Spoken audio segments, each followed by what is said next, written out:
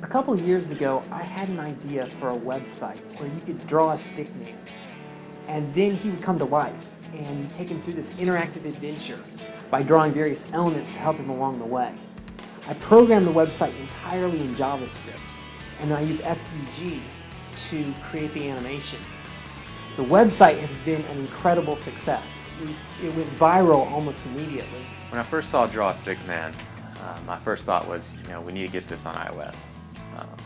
So since the app already worked in iOS and Safari, we just took the app and made a full screen web view.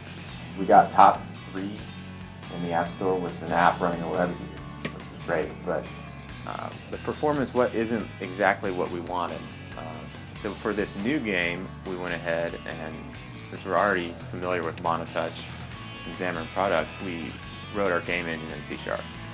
As a custom software development company, when our customers started approaching us about developing iOS apps, we had to start exploring Objective-C, and that's when we found Xamarin.